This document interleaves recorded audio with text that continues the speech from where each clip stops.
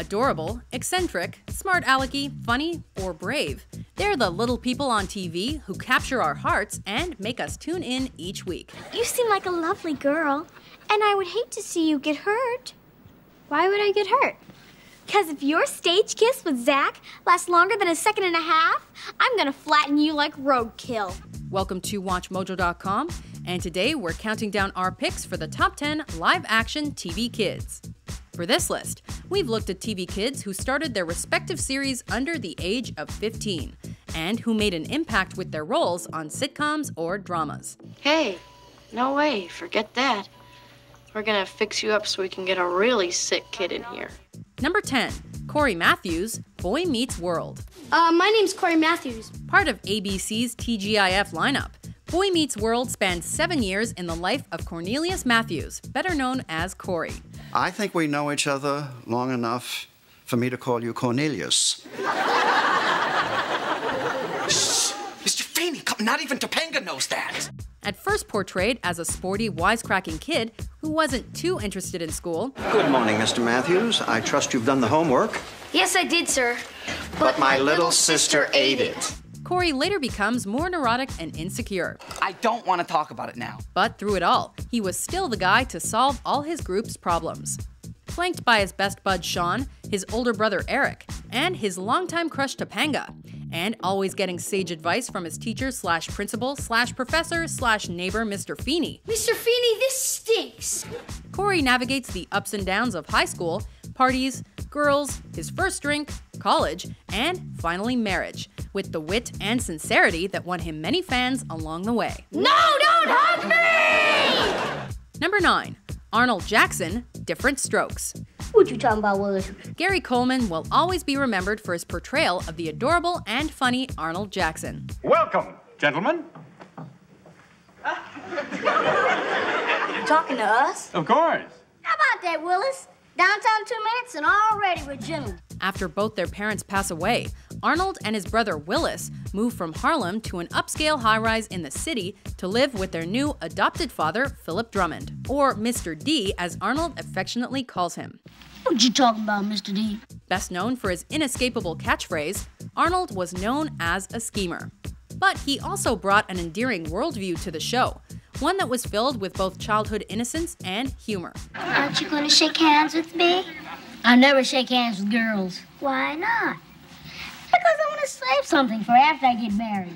And was more often than not spot on. If Mama was alive, you would have got a lot worse than a raspberry. What you talking about? We're here because before Mama died, she asked Mr. Drummond to take care of us. Do you think she'd send us to live with somebody who didn't want us? Number 8, Darlene and DJ Connor, Roseanne. Stop it! Stop it! I mean it! I mean it! Smart-mouthed Darlene Connor is probably one of the most sarcastic kids to ever grace American TV. Sorry, Mom, we were having so much fun, I lost track of time. A sporty tomboy, Darlene loves to taunt her older sister Becky. Why don't you just tell the truth for once? Okay, I will. The truth is, you're a dink. And younger brother DJ. Darlene hates me. David Jacob, or DJ, is the youngest member of the Connor family for much of the series, and isn't the sharpest knife in the drawer. Darlene called me a prevert. No, you're not a prevert, honey. You're a pervert. But what makes the characters of Darlene and DJ so special is the fact that they are both believable. Neither tries too hard to be cute, funny, or sophisticated. They're just real kids. Gross! I'm not gonna drink out of it! You put your finger in it! Don't worry, Dorky, this finger's clean. I had it in my nose all day. Add great writing to the mix, and you've got the recipe for a hit show. Great game. They beat us by like 20 points, but at the end we went and tipped their bus over and set it on fire. Number 7, Michelle Tanner, Full House. Hello, my name is Michelle Tanner. Hello, my name is Michelle Tanner. Always quick to dispense advice, hand out warnings, and lend an ear to her uncles.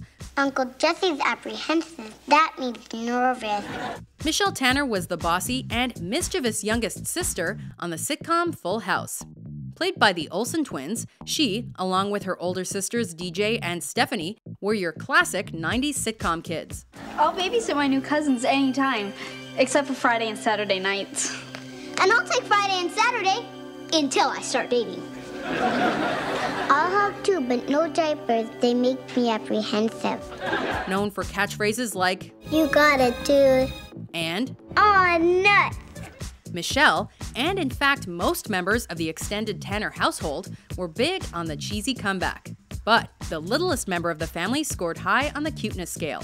Oh, yeah.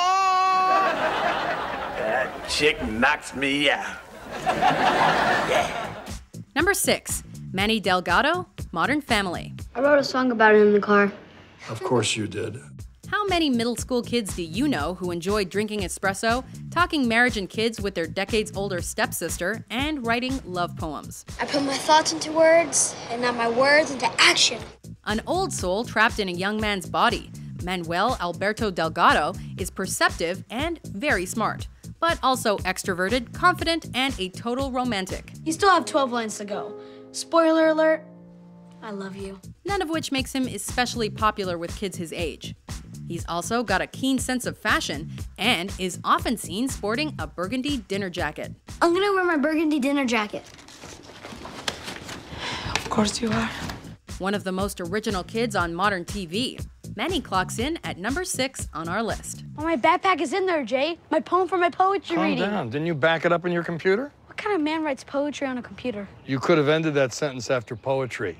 Number 5, Wednesday and Pugsley Addams, the Addams Family. Hello. With their pale skin and dark hair, Wednesday and Pugsley Addams are anything but ordinary. Thank you, Sing. With a rather ghoulish entourage, their hobbies, building crazy machines, playing with dangerous toys, raising spiders, Ever know a child who could raise thoroughbred spiders? No. and beheading dolls, seem quite normal, all things considered. It's Marie Antoinette. Grandmama told us about the French Revolution, and Pugsley chopped off her head. When they venture out into the world, their interactions with so-called normal people are hilarious. Wednesday, what was that? Love dust.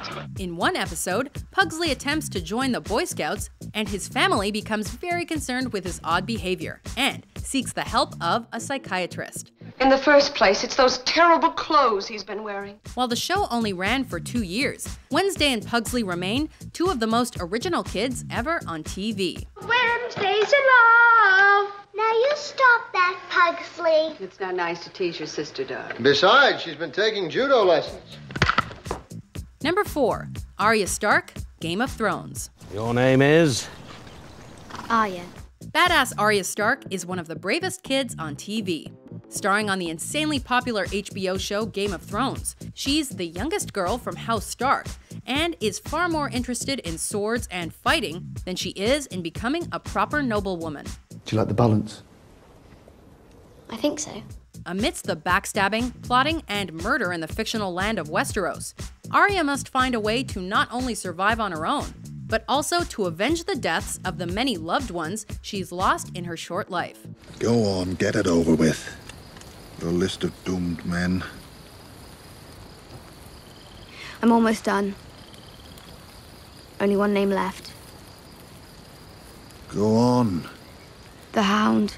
A courageous and fierce little thing, she is truly a force to be reckoned with.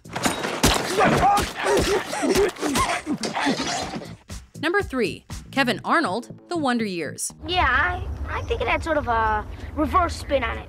Has any other television kid perfected the eyebrow raise as well as Kevin Arnold? Did you just say you'd go to the dance with Brad? Set in suburban America, The Wonder Years follows main character Kevin from middle school through to high school in the turbulent days of the 1960s. Hi, would you care to dance? Hello there. I couldn't help noticing you all alone over here. You want to dance? Yo, babe, on the dance floor. I don't got all night. Full of nostalgia, sentimentality, and awesome music. The show will make you laugh, cry, and want to leaf through old yearbooks to find your first crush, thanks to the events in nice guy Kevin's life. It was the first kiss for both of us. But as far as insecure, girl-crazy adolescent boys go, things don't get much better than Kevin Arnold. The key would be to appear like I was having the time of my life and dance as I had never danced before. Number 2, Malcolm Wilkerson, Malcolm in the Middle. My name is Malcolm. You want to know what the best thing about childhood is? At some point, it stops. This show follows the trials and tribulations of a dysfunctional suburban family, as seen through the eyes of middle child Malcolm. They do this every month. He has sensitive skin. The hair gets itchy under his clothes. A boy genius with an IQ of 165. He has an IQ of 165. Who? Malcolm. He's a genius. Malcolm has a hard time fitting in and dealing with his bizarre and dim-witted family, whom he blames for pretty much everything wrong in his life. I want a better family. His large ego and intelligence often get him into hot water, and he acts out accordingly, much to the amusement of viewers. I can't be the only one here who thinks there's something deeply flawed with your game plan. I think if you thought about it for just a second, you'd realize you need to make some changes. It's not easy being the middle child, and Malcolm is often his own worst enemy. And Mom always says it's not a wasted experience if you learn something from it. And I definitely think I did. Okay, ready? Before we unveil our top pick, here are a few honorable mentions. What do you think you're doing? Nothing. Get over here. Sing a song, I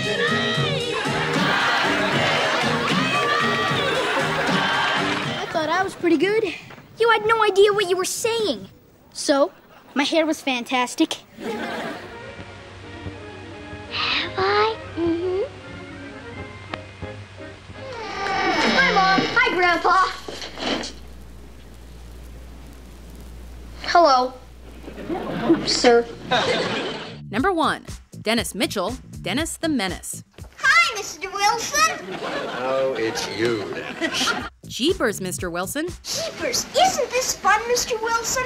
It should come as no surprise that the original menace to society sits at number 1 on our list. Where's good old Mr. Wilson?